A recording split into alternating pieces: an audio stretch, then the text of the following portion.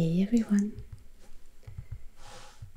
Today I would like to tell you a little bit about the German language. I found this book called dtv-Atlas, Deutsche Sprache.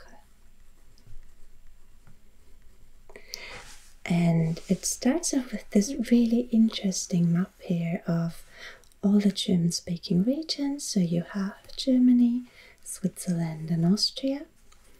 And it features the different words for girl. You might know the standard German word, which is Mädchen. But you see that there are many different varieties, both in the pronunciation of Mädchen, which might be Mädchen, Madla, Mädel, Mädli, Mädchi. But then there's also this word here, Dirndl, which you would find here in the south. Here's a bit of an old one, Mensch or Mensch, which is the same word as for person or human. Here in the north you also have Dean, Dien, and a bit of an odd one here on the border to the Netherlands, Wicht. That's pretty funny, it's like gnome. So there are many different maps in there. Some of these are for standard words, so that you would use in a written text. Some of these are for dialect expressions. Some are quite old at this point and not in use anymore. For example, the words for the days of the week, which we can have a look at later on. But I think first of all, we should have a look at this German-speaking area in general. So, this looks a little complicated. You might be able to tell you don't just have Germany, Switzerland and Austria here, but that there are also regions in the east, up here for example in Poland, where today, as far as I know, German is not spoken anymore. You also have the Dutch and Belgian regions featured here, and the Niederfränkisch, and a lot of these smaller areas that I've already mentioned in my video about Austria-Hungary, where you had quite a lot of sort of German islands in the eastern parts of the Habsburg Empire, like down here in the Banat. Alright, then we have these two big lines, one in the north and one in the south, that separate a southern, a central and a northern part. These are dialect regions: Lower German, Central German and Upper German. But we're going to talk about that in a couple moments. Personally, I'm from down here, and even here in Austria, people sometimes think that Austrian German is the same as Austrian dialects, but that's not quite true. In fact, you have 3 different standard versions of German. Let me get a different map.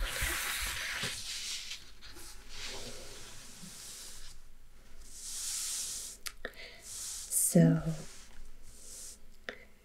generally we speak of German as a pluricentric language, meaning it has a number of centers where you have a fully formed standard language. You have the German of the German Republic, which is by far the biggest area, of course, with about 80 million people. So it makes sense, of course, that most people, when they learn German, they learn this variety because it's the one that is spoken most often. Then here in blue,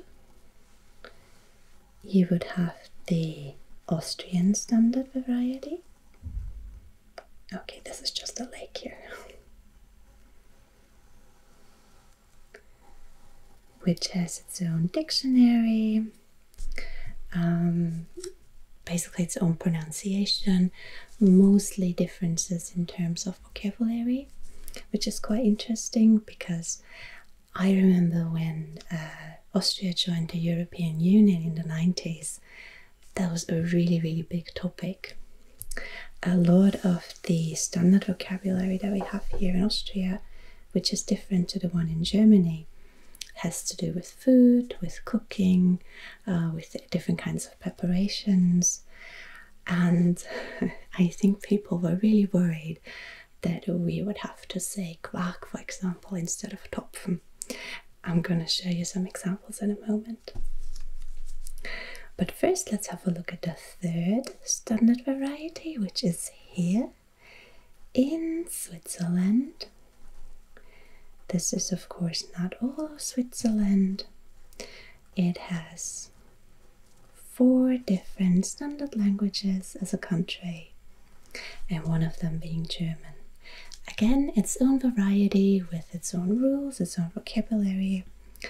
So these 3 standard versions are basically pretty similar. If you've learned one, you probably understand the other ones too. But if you write for a newspaper, for example, if you publish any texts in one of these countries, you want to make sure that you use the correct variety. Then you also have these small areas here. So this one would be in light blue. This is part of Italy. This is Südtirol, so the southern part of the Tyrol, which would be the Bundesland right here. This is part of Italy and mostly uses the Austrian variety, but also has some differences. There's, I think, a lot of translations from Italian. Here you have Liechtenstein, which is its own country. So we see here that it's listed under the Swiss variety, so probably a lot of similarities here. I have to admit I'm not really familiar with Liechtenstein German. Then here we have Luxembourg, which is listed under the German variety. Letzebürgerisch, I think it's called, and it's quite closely related to the dialect spoken here in this area. And Belgium also has a small area along the border to Germany and Luxembourg with a German-speaking population. So that's the one part. 3 standard varieties that are all equal to each other. And for Austrian German, I just quickly want to show you one example.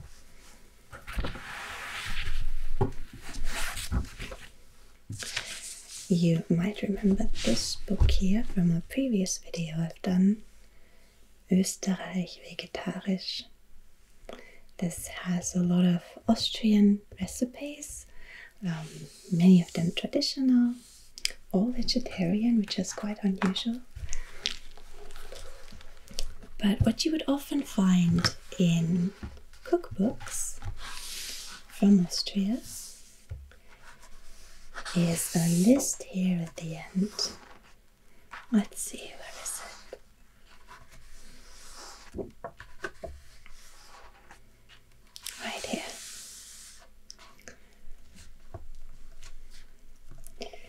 which is called Küchenösterreichisch. And you would have things like Bröseltopfen, which is translated as Quark mit sehr niedrigem Wassergehalt. You would have a Dampfel, a Dotter, Eierschwammerl, so this would be mushrooms. In German they're called Pfifferlinge. Potatoes in German you're called Kartoffeln. In Austria you would both use Kartoffeln but also say things like Erdäpfel, Visolen, Fleckerl, Gerissen, Germ, etc. So there's quite a lot of expressions that are typical for Austria. And one of the really important ones here is Marillen, which is Austrian for Aprikosen. You probably know what this is, apricots. And when Austria joined the European Union, that was one of the words that people were really worried about. And newspapers were writing about the Marillenkriege, so the apricot wars. So there was quite a heated discussion at the time. And I think it gives us an idea of how much of an emotional topic language can be. Right, but let's put this book aside again. We don't want to talk about cooking today.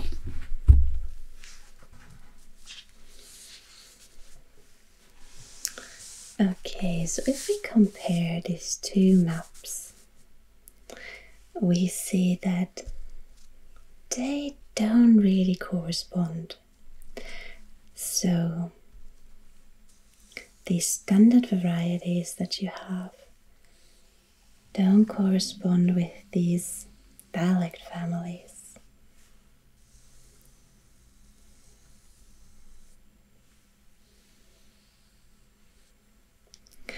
Let me give you some examples. So I would speak, like I live in Austria, here in Vienna, but the dialect I speak is called Bayerisch-Österreichisch, so Bavarian Austrian. I think in older texts it's sometimes also only called Bavarian. So you could say I speak Bavarian, but I live in Austria. But then people who might live here in this region, they would speak Fränkisch, for example here in Nuremberg. But this area, Frankenland, is part of Bavaria. So they live in Bavaria, but they speak a different dialect, which is Fränkisch. And then of course here, Alemannisch crosses numerous borders. You would speak it in Switzerland, in the south of Germany, and also in the westernmost part of Austria. So Alemannisch is spoken in 3 different countries.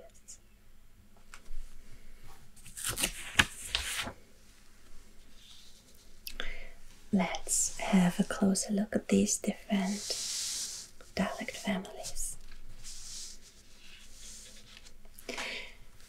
So I can link to these maps. I think they're really interesting and you can just find them on Wikipedia.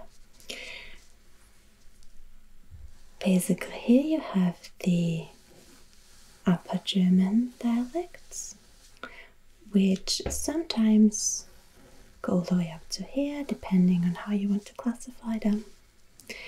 Here you have the Central German dialects. In the north you have the Lower German dialects. And here we also have the Dutch dialects included and Frisian. I'd say let's start in the north.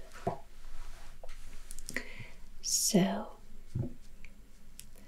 interestingly, the Germanic tribes initially settled in this region here up in the north. And one of the big changes in language that kind of differentiated all the Germanic languages from the other Indo-European languages that are related to the Germanic languages happened while the Germanic tribes were still up here. So in the first millennia BC, something probably was finished around 500 BC. The Germanic tribes then moved south. They also moved north, and of course to the west, especially here from the north, the Angles and Saxons, and one of the languages most closely related to the language of the Angles and the Saxons is this language here, Frisian. I have had the pleasure to hear a speech in Frisian once on an island here in the north, but I have to admit I didn't understand anything. The German spoken up here and the dialects feel quite far away from the German spoken down here. So Frisian, I'm not sure whether it's actually classified as a separate language or as a German dialect.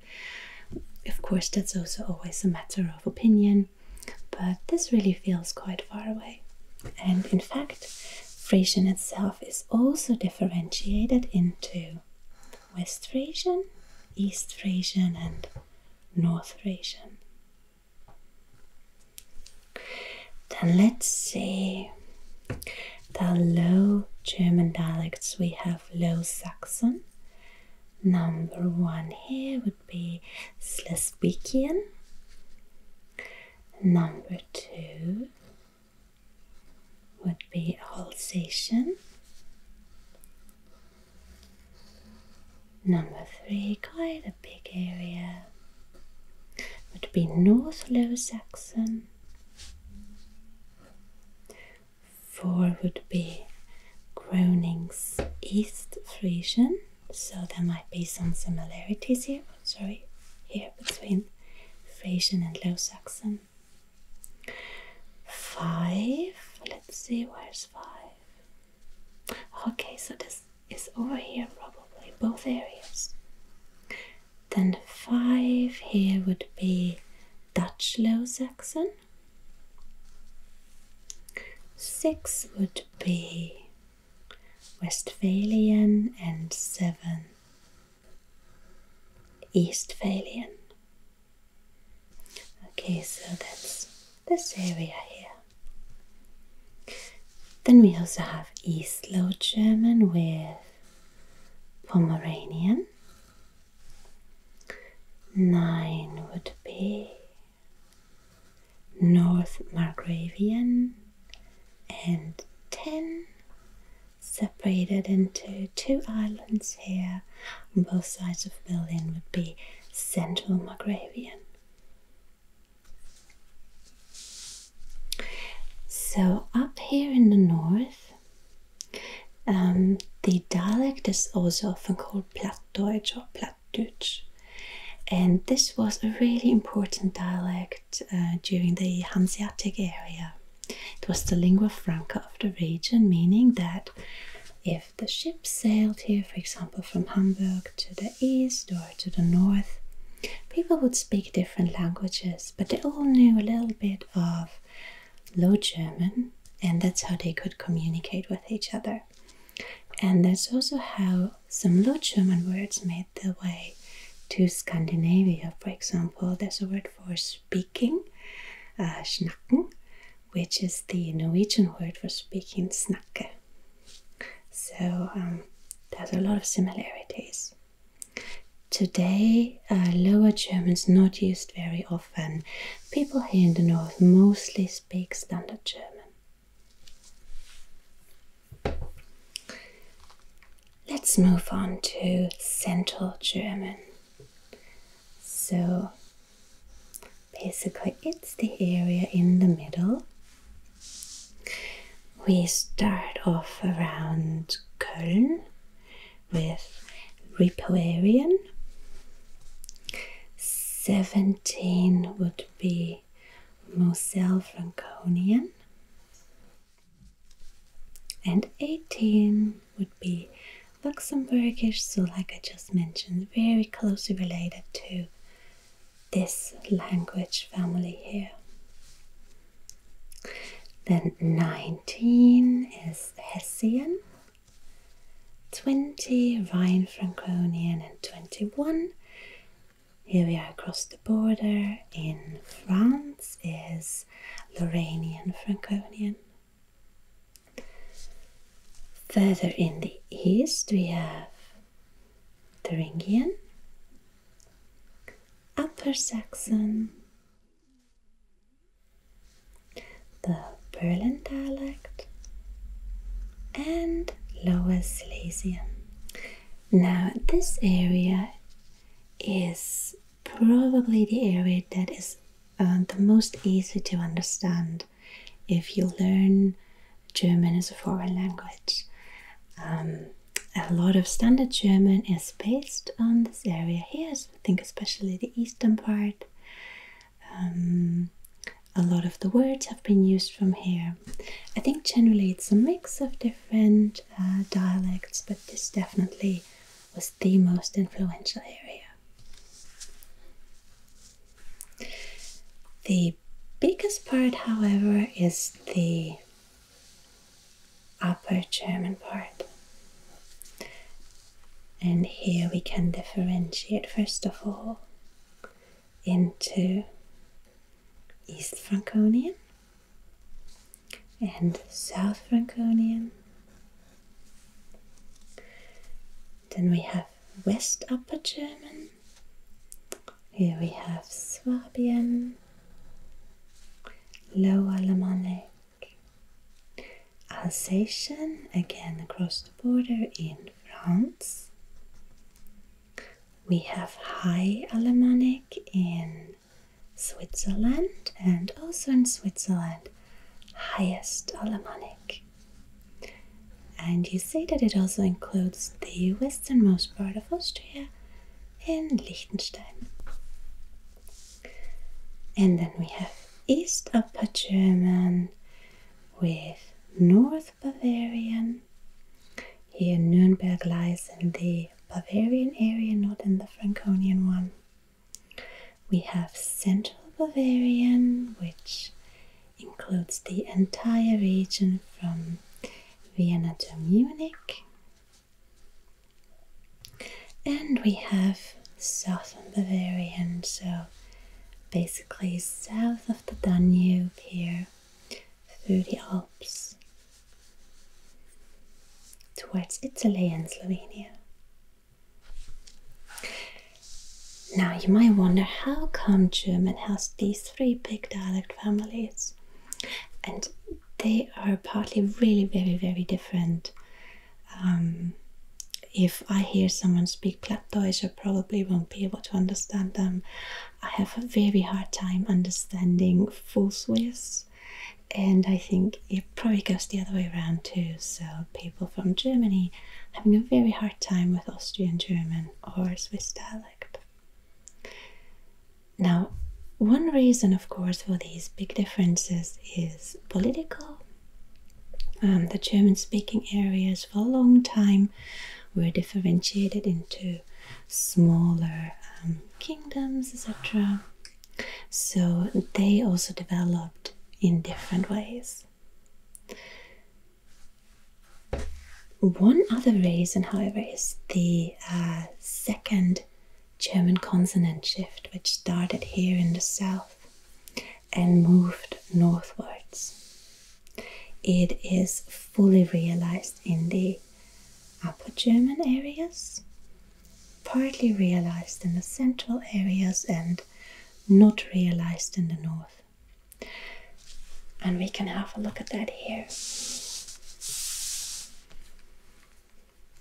So these two big lines that I mentioned earlier, the southern one is called the Speyer-Linie, and it tells us how this line was drawn. To the south of this line, you would say Apfel, but north of the line you would say Apfel. It means apple. So you see that in the north this is quite similar to English, but in the southern variant this double P was changed to PF, Apfel. And then here the northern line that separates Central from Lower German. This one's called Benratherlinie. And here we have another two examples. In the south you would say ich for I. In the north you would say ich. And the same with the word for to make. In the south you say machen. And in the north machen. So again closer to English.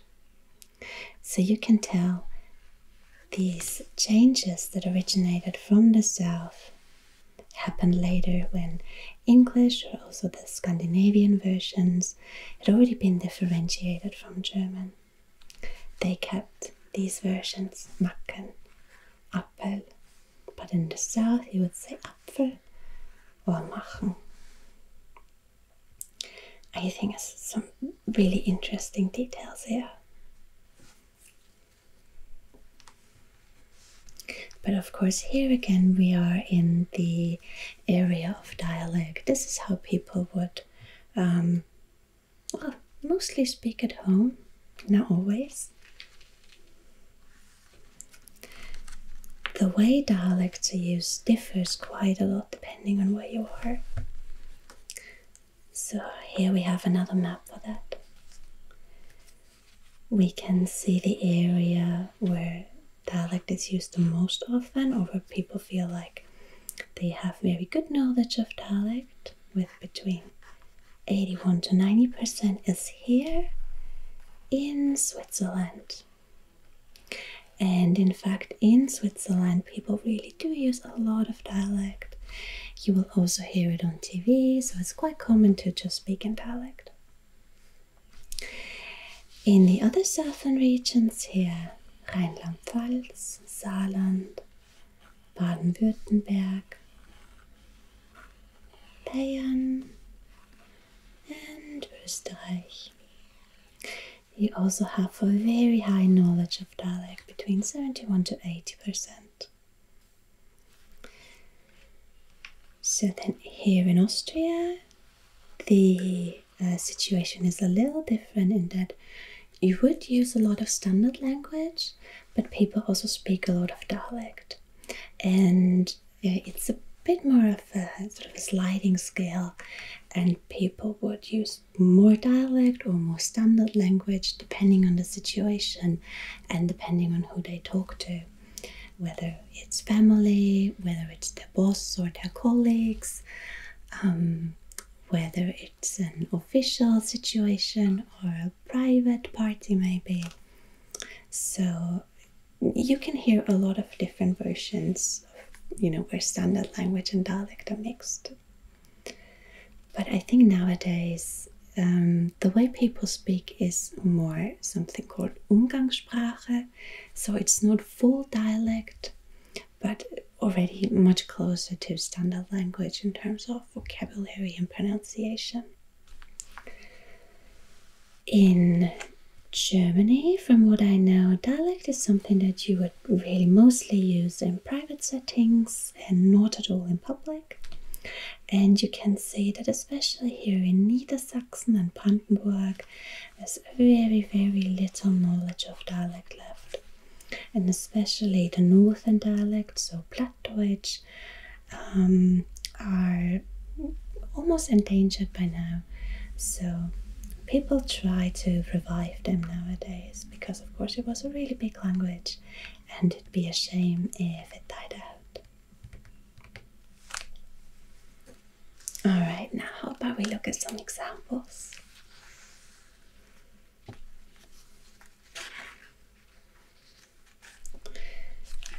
So, this one I've already mentioned, the words for speaking. You can see that here in the south, people would use reden. Then here's a little corner where people would say schwätzen or schwatzen. In the north, people would mostly use sprechen, or over here, kosen. And here in the area, people would say schnacken, the word I've already mentioned. And there are even more varieties when we come to the word for hurrying. So the standard German would be sich beeilen, to hurry, which we can only see here in this little corner. Here people say sich beeilen. Here's a somewhat different pronunciation, sich beeilen. And this one's just a little shorter, sich eilen. But in the south, a lot of people would say sich tummeln. Also here and in this Alemannic region.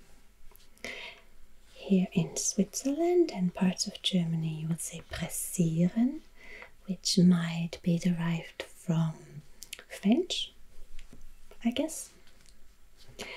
You would have sich sputen.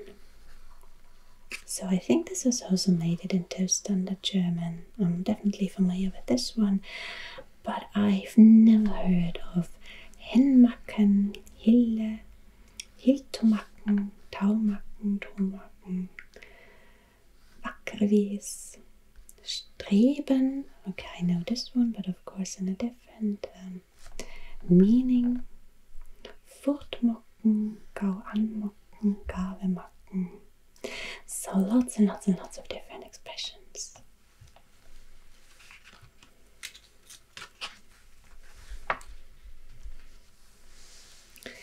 The same is true if you want to say this year. In Austria you would say heuer for this year. Obviously also in parts of Germany. Sort of in the southeastern part. But in the northwestern part you would say dieses Jahr in, well, whichever pronunciation you would have.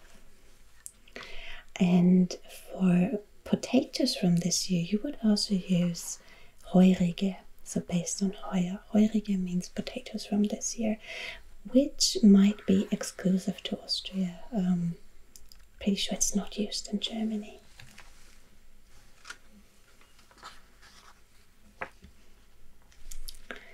And here we have the days of the week. We have Saturday, which in the south would be Samstag, but in the north would often be called Sonnabend, so the evening before Sunday. And then here we have the words for Tuesday. Basically, anywhere you go, people will say Dienstag, but historically in dialect you also had the word Erdtag. I know my great-grandmother knew this word, I don't know if she really used it. Erdtag. There's also Dienstag. And a bit of a curiosity, here in the area around Augsburg it was called Aftermontag. So after Monday. And it says here that Erdtag or Dienstag was based on a Germanic god, and the Bistum, so the Bishop of Augsburg, didn't like that, so he tried to erase it by using after Montag. It's really quite curious.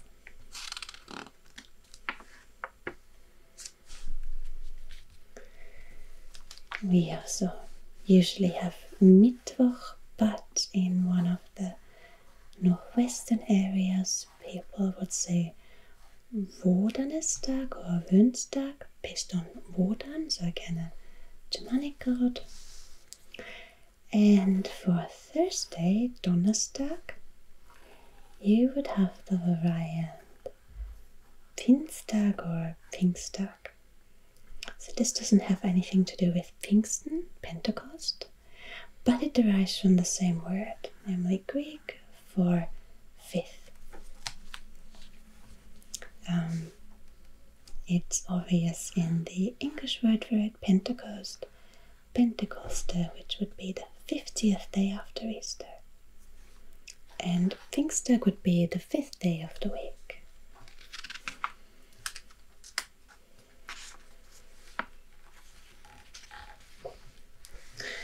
Some words are both used differently in dialect and in standard language, like Spengler and Klempner.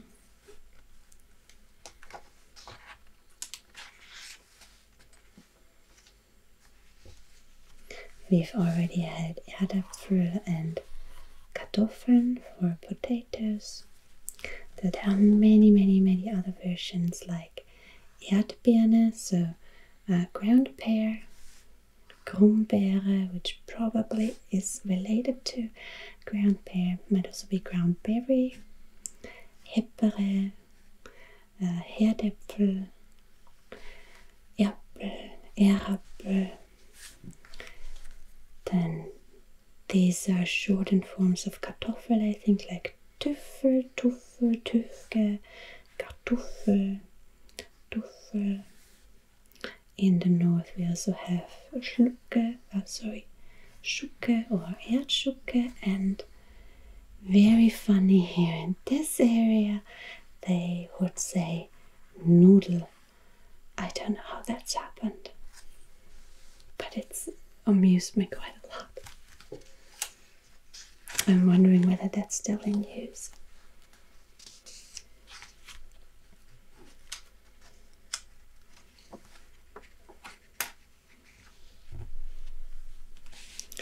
And some words for vegetables. Tomato is generally a tomato, but in Austria, I think mostly in Vienna, you might also hear Paradeiser. Personally, I've never used Paradeiser until I've moved to Vienna, so that might be regional. I'm sure it's not used as often anymore as indicated here.